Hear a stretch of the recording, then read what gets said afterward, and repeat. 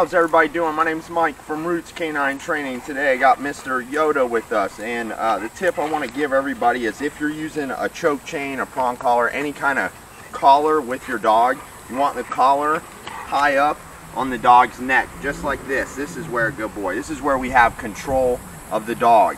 If we let the collar go down here and just slouch, we have no control. The dog can actually put his head in through it and make it like almost a downward motion. They have basically a lot of leverage.